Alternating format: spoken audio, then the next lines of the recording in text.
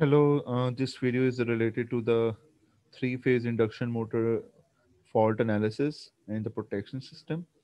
So in this system, we can see there is a three-phase induction motor driver, and in this driver, there is a three-phase voltage source, a relay, three-phase breaker, and the measurement block.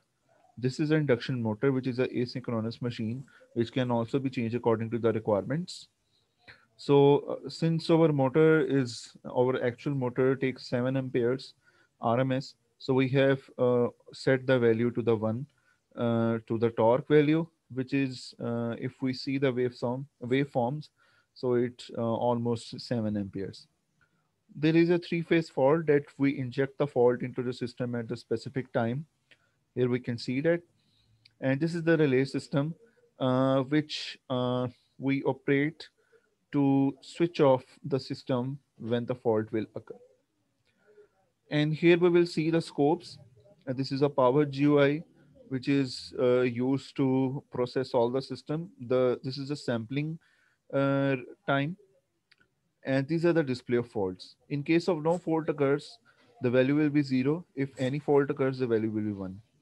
And this is the step time. Here we will give the step time here, and now we will run the model. So now we are running the model. So model is running. Let's wait for it.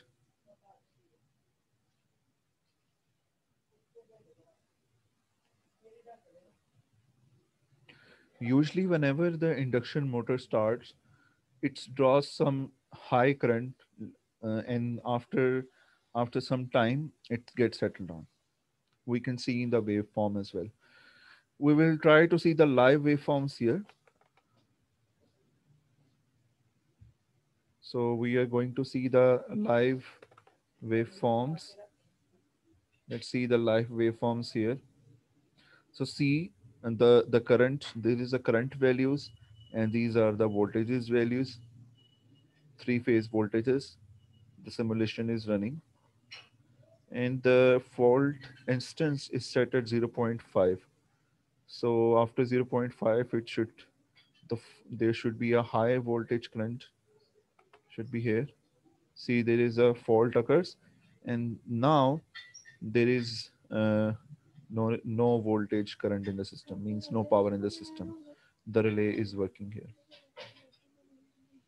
Let's also zoom it as well, and like this.